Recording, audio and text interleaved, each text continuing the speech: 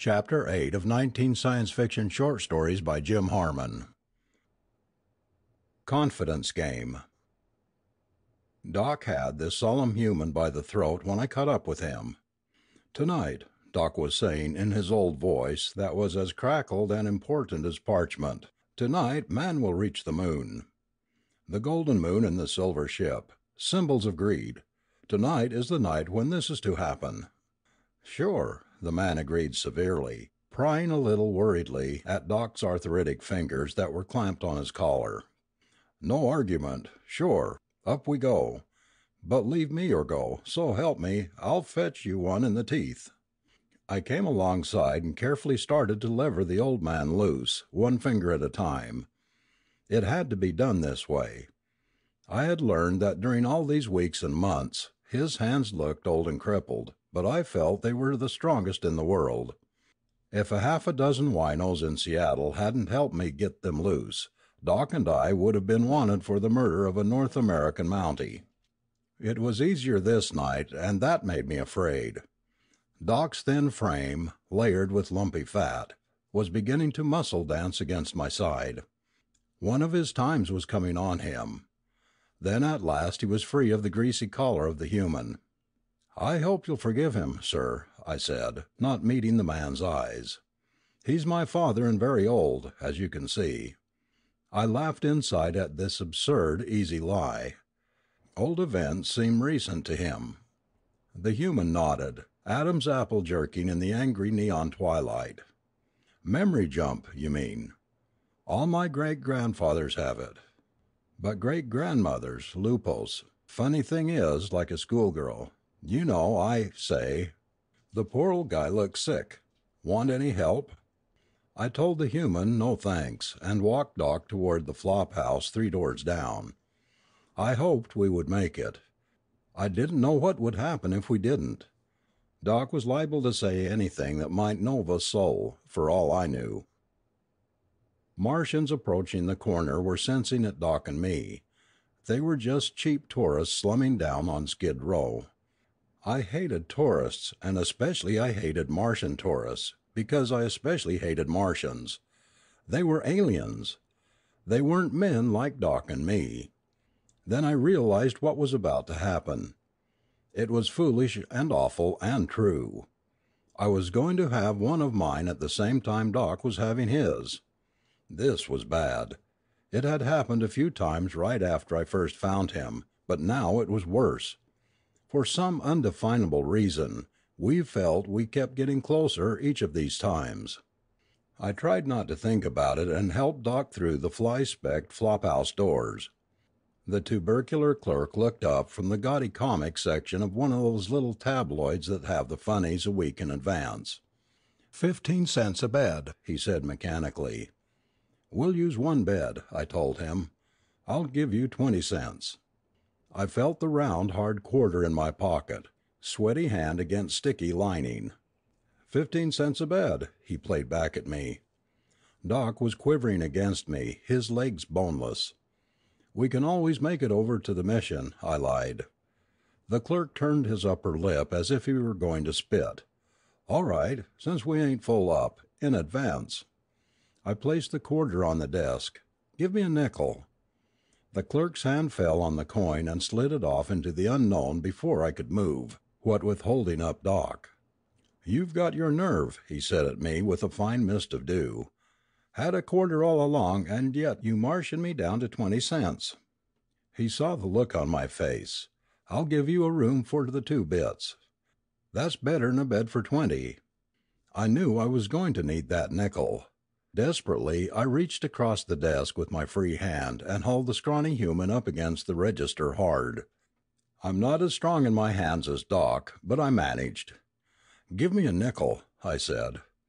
"What nickel?" His eyes were big, but they kept looking right at me. "You don't have any nickel. You don't have any quarter, not if I say so. Want I should call a cop and tell him you were flexing a muscle?" I let go of him. He didn't scare me, but Doc was beginning to mumble, and that did scare me. I had to get him alone. "Where's the room?" I asked. The room was 6 feet in all directions and the walls were 5 feet high. The other foot was finished in chicken wire. There was a wino on the left, a wino praying on the right, and the door didn't have any lock on it. At last Doc and I were alone. I laid Doc out on the gray-brown cot and put his forearm over his face to shield it from the glare of the light bulb.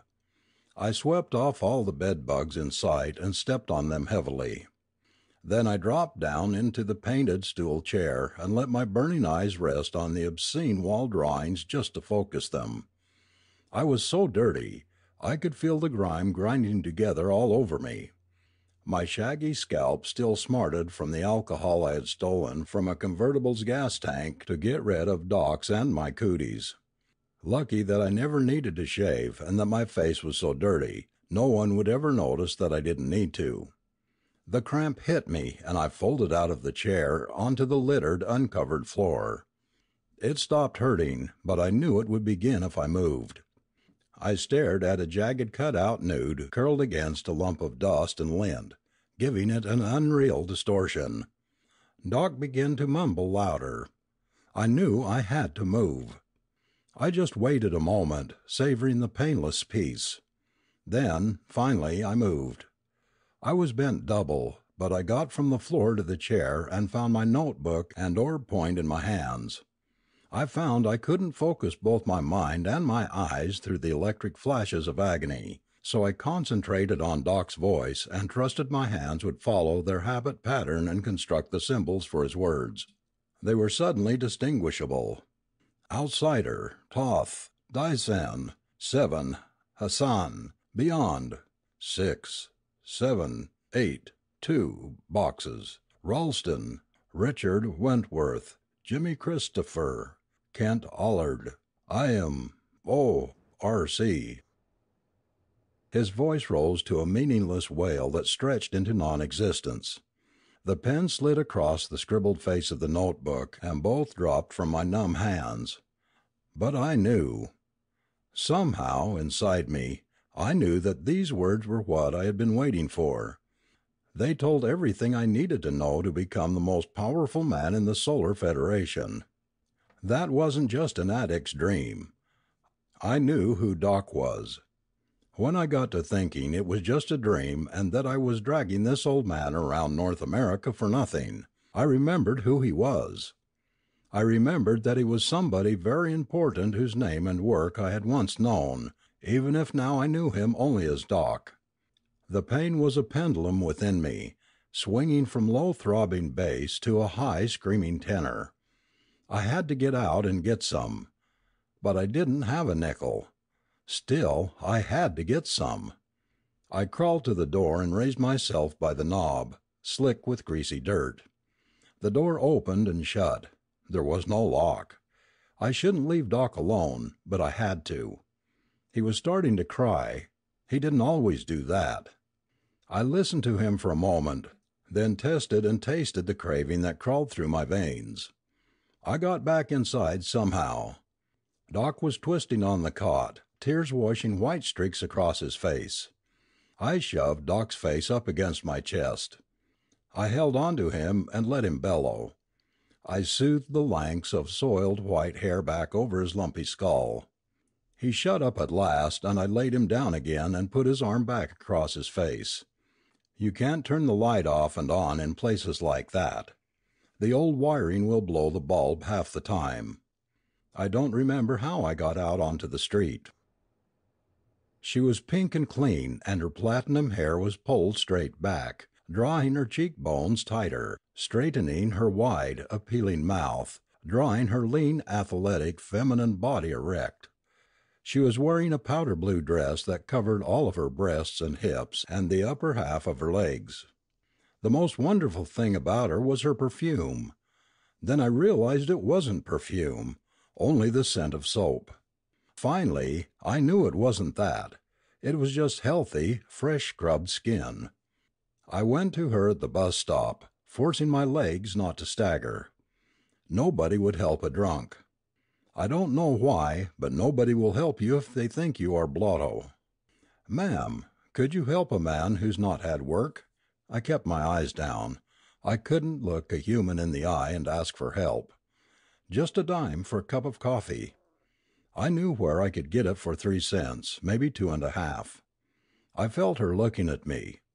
She spoke in an educated voice, one she used, perhaps, as a teacher or supervising telephone operator.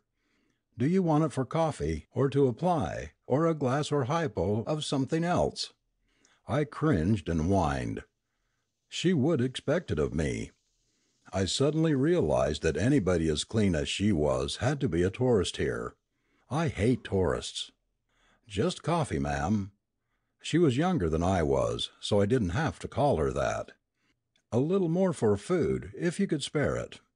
I hadn't eaten in a day and a half, and I didn't care much. "I'll buy you a dinner," she said carefully, "provided I can go with you and see for myself that you actually eat it." I felt my face flushing red. "You wouldn't want to be seen with a bum like me, ma'am." "I'll be seen with you if you really want to eat."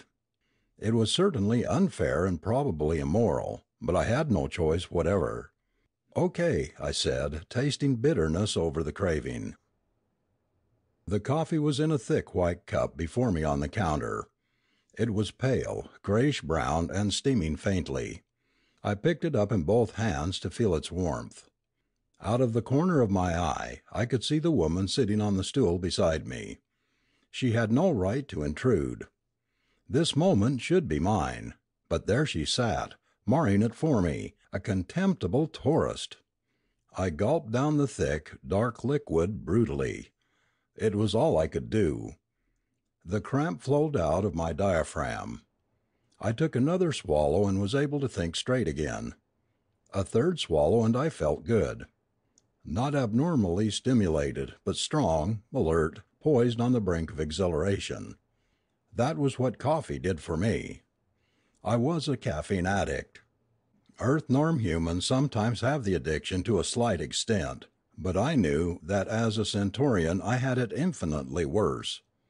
Caffeine affected my metabolism like a pure alkaloid.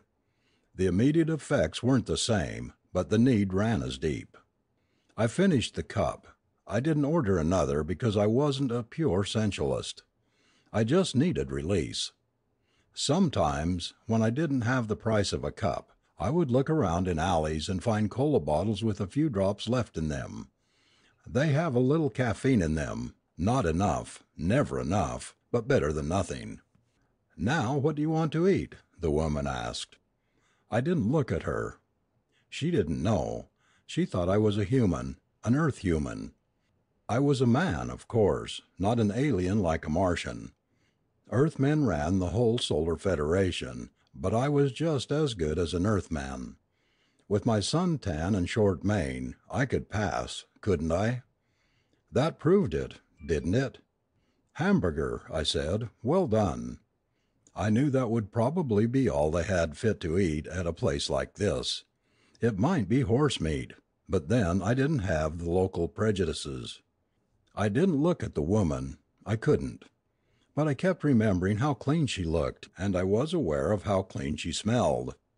I was so dirty, so very dirty that I could never get clean if I bathed every hour for the rest of my life.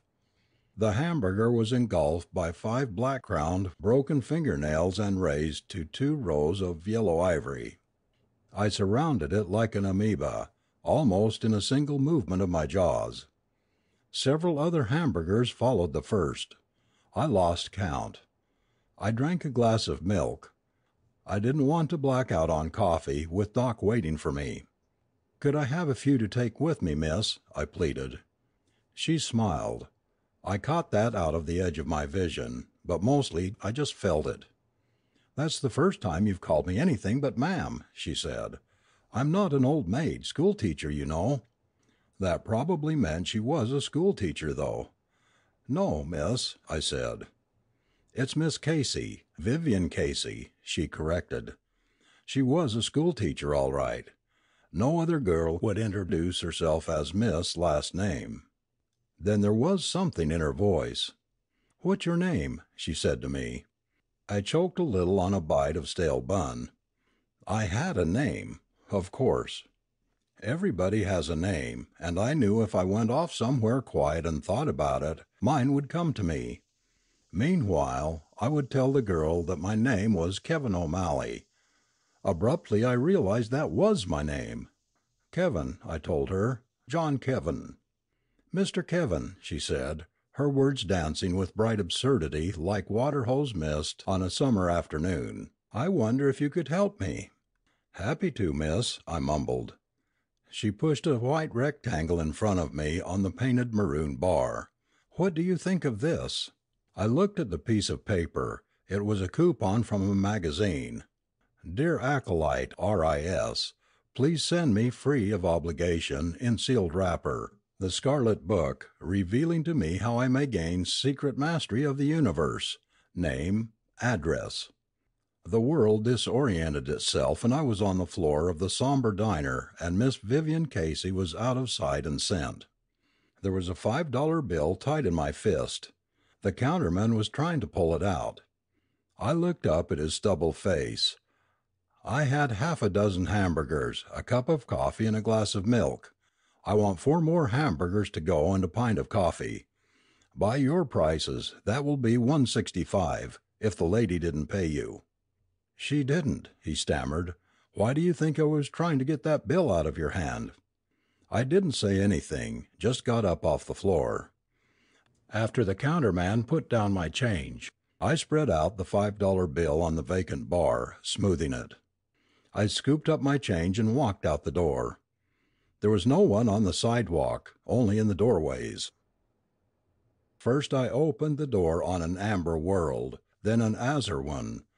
Neon light was coming from the chicken wire border of the room, from a window somewhere beyond. The wino on one side of the room was singing, and the one on the other side was praying, same as before. Only they had changed around. Prayer came from the left, song from the right. Doc sat on the floor in the half-darkness, and he had made a thing. My heart hammered at my lungs. I knew this last time had been different. Whatever it was getting closer. This was the first time Doc had ever made anything. It didn't look like much, but it was a start. He had broken the light bulb and used the filament and screw bottom. His strong hands had unraveled some of the bed springs, metal webbing, and fashioned them to his needs. My orb point pen had dissolved under his touch. All of them, useless parts, were made into a meaningful whole. I knew the thing had meaning, but when I tried to follow its design, I became lost. I put the paper container of warm coffee and the greasy bag of hamburgers on the wooden chair, hoping the odor wouldn't bring any hungry rats out of the walls. I knelt beside Doc. "An order, my boy, an order," he whispered. I didn't know what he meant. Was he suddenly trying to give me orders? He held something out to me. It was my notebook. He had used my pen, before dismantling it, to write something. I tilted the notebook against the neon light, now red wine, now fresh grape. I read it. "Concentrate," Doc said hoarsely. "Concentrate." I wondered what the words meant. Wondering takes a kind of concentration. The words, first edition, were what I was thinking about most. The heavy-set man in the ornate armchair was saying, "The bullet struck me as I was pulling on my boot." I was kneeling on the floor of a Victorian living room. I'm quite familiar with Earth history, and I recognized the period immediately. Then I realized what I had been trying to get from Doc all these months: time travel. A thin, sickly man was sprawled in the other chair in a rumpled dressing gown. My eyes held to his face, his pinpoint pupils and whitened nose. He was a condemned snowbird. If there was anything I hated or held in more contempt than tourists or Martians, it was a snowbird. "My clients have occasioned singular methods of entry into these rooms," the thin man remarked, "but never before have they used instantaneous materialization." The heavier man was half choking, half laughing. I say, I would like to see you explain this, my dear fellow." "I have no data," the thin man answered coolly. "In such instance, one begins to twist theories into fact, or fact into theories. I must ask this unemployed, former professional man who has gone through a serious illness and is suffering a more serious addiction to tell me the place and time from which he comes." The surprise stung. "How did you know?" I asked. He gestured with a pale hand. "To maintain a logical approach, I must reject the supernatural. Your arrival, unless hallucinatory, and despite my voluntary use of one drug and my involuntary experiences recently with another, I must accept the evidence of my senses, or retire from my profession. Your arrival was then supernormal. I might say superscientific, of a science not of my or the good doctor's time, clearly. Time travel is a familiar folk legend, and I have been reading an article by the entertaining Mr. Wells. Perhaps he will expand it into one of his novels of scientific romance. I knew who these two men were, with a tormenting doubt. But the other? Your hands, though unclean, have never seen physical labor. Your cranial construction is of a superior type, or even if you reject my theories, concentration does set the facial features. I judge you have suffered an illness because of the inhibition of your beard growth. Your over-fondness for rum or opium, perhaps, is self-evident. You are at too resilient an age to be so sunk by even an amour. Why else then would you let yourself fall into such an underfed and unsanitary state?" He was so smug and so sure, this snowbird. I hated him, because I couldn't trust to my own senses as he did. "You don't exist," I said slowly, painfully. "You are fictional creations." The doctor flushed darkly. "You give my literary agent too much credit for the addition of professional polish to my works." The other man was filling a large, curved pipe from something that looked vaguely like an ice skate. "Interesting. Perhaps if our visitor would tell us something of his age, with special reference to the theory and practice of temporal transference, Doctor, we would be better equipped to judge whether we exist." There was no theory or practice of time travel. I told them all I had ever heard theorized, from Hindu yoga through extrasensory perception to relativity and the positron and negatron. "Interesting," he breathed out suffocating black clouds of smoke. "Presume that the people of your time, by their extrasensory perception, have altered the past to make it as they suppose it to be. The great historical figures are made the larger than life size that we know them. The great literary creations assume reality. I thought of Cleopatra and Helen of Troy, and wondered if they would be the goddesses of love that people imagined, or the scrawny, big-nosed redhead and fading old woman of scholarship. Then I noticed the detective's hand that had been resting idly on a round brass weight of unknown sort to me. His tapered finger-tips had indented the metal. His bright eyes followed mine, and he smiled faintly. Withdrawal symptoms. The admiration and affection for this man that had been slowly building up behind my hatred unblinked. I remembered now that he had stopped. He was not really a snowbird.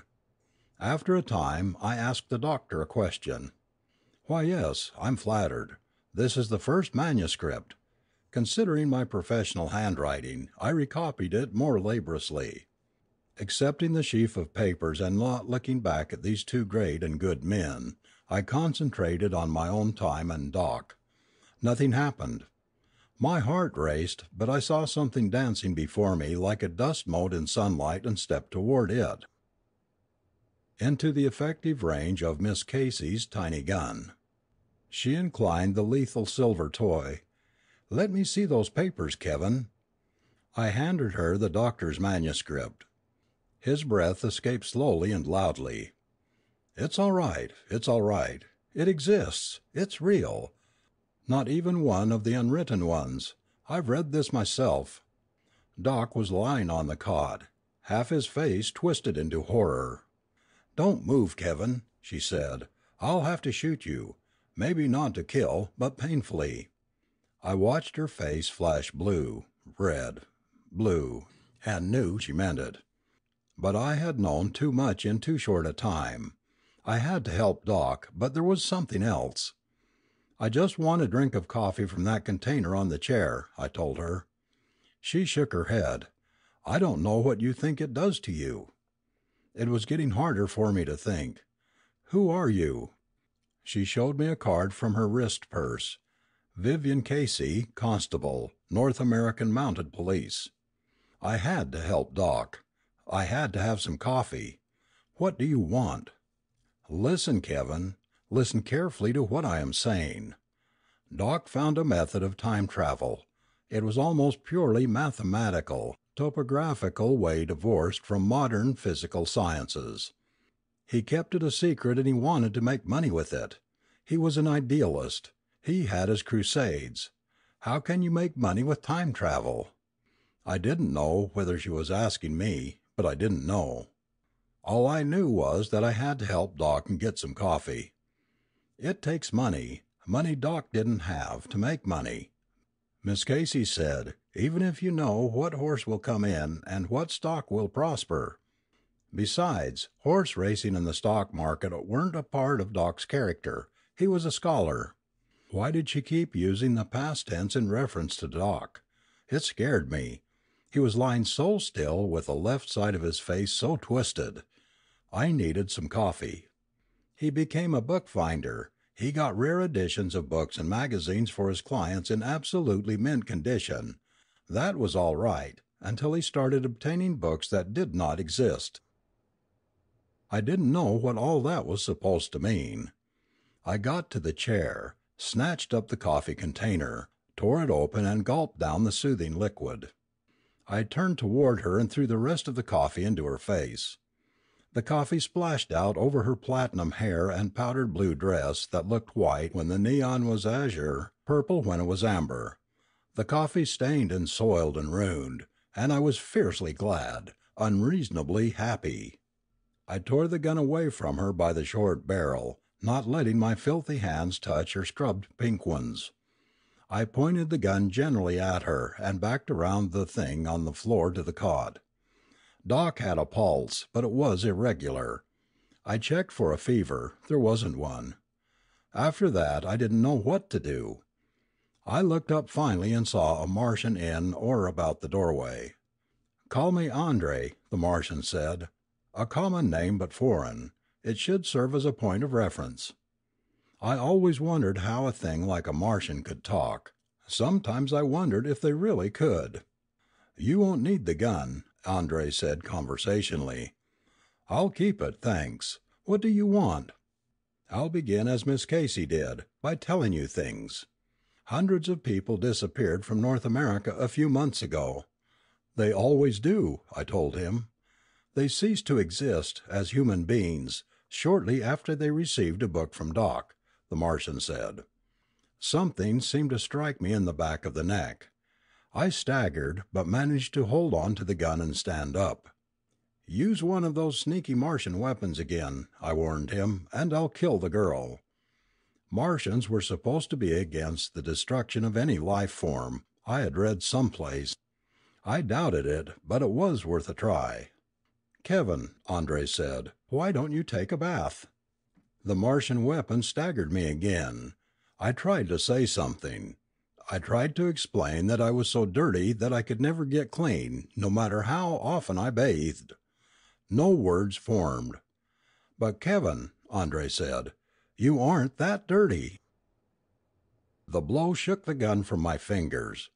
It almost fell into the thing on the floor, but at the last moment seemed to change direction and miss it. I knew something. "I don't wash because I drink coffee." "It's all right to drink coffee, isn't it?" he asked. "Of course," I said, and added absurdly, "that's why I don't wash."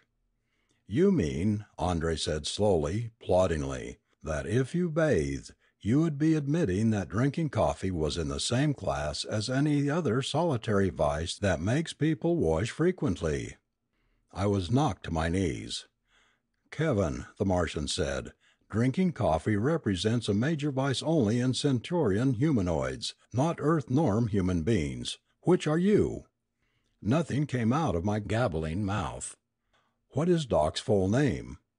I almost fell in, but at the last instant I caught myself and said, "Dr. Kevin O'Malley, Sr." From the bed, Doc said a word, "Son." Then he disappeared. I looked at that which he had made. I wondered where he had gone, in search of what. "He didn't use that," Andre said. So I was an Earthman, Doc's son. So my addiction to coffee was all in my mind. That didn't change anything. They say sex is all in your mind. I didn't want to be cured. I wouldn't be. Doc was gone. That was all I had now. That and the thing he left. "The rest is simple," Andre said. "Doc O'Malley bought up all the stock in a certain ancient metaphysical order and started supplying members with certain books. Can you imagine the effect of the Book of Desan, or the Book of Thoth, or the 7 cryptical books of Hassan, or the Necronomicon itself on human beings?" "But they don't exist," I said wearily. "Exactly, Kevin, exactly. They have never existed any more than your Victorian detective friend. But the unconscious racial mind has reached back into time and created them. And that unconscious mind, deeper than psychology terms the subconscious, has always known about the powers of ESP, telepathy, telekinesis, precognition. Through these books the human race can tell itself how to achieve a state of pure logic, without food, without sex, without conflict, just as Doc has achieved such a state. A little late, true. He had a powerful guilt complex, even stronger than your withdrawal, over releasing this blessing on the inhabited universe. But reason finally prevailed. He had reached a state of pure thought. The North American government has to have this secret, Kevin," the girl said. "You can't let it fall into the hands of the Martians." Andre did not deny that he wanted it to fall into his hands. I knew I could not let Dad's time-traveling thing fall into anyone's hands. I remembered that all the copies of the books had disappeared with their readers now. There must not be any more, I knew. Miss Casey did her duty and tried to stop me with a judo hold, but I don't think her heart was in it, because I reversed and broke it. I kicked the thing to pieces and stomped on the pieces. Maybe you can't stop the progress of science, but I knew it might be millenniums before Doc's genes and creative environment were created and time travel was rediscovered. Maybe we would be ready for it by then. I knew we weren't now. Miss Casey leaned against my dirty chest and cried into it. I didn't mind her touching me. "I'm glad," she said. Andre flowed out of the doorway with a sigh. Of relief? I would never know. I suppose I had destroyed it because I didn't want the human race to become a thing of pure reason without purpose, direction, or love, but I would never know for sure. I thought I could kick the habit, perhaps with Miss Casey's help, but I wasn't really confident. Maybe I had destroyed the time machine because a world without material needs would not grow and roast coffee. End of chapter 8.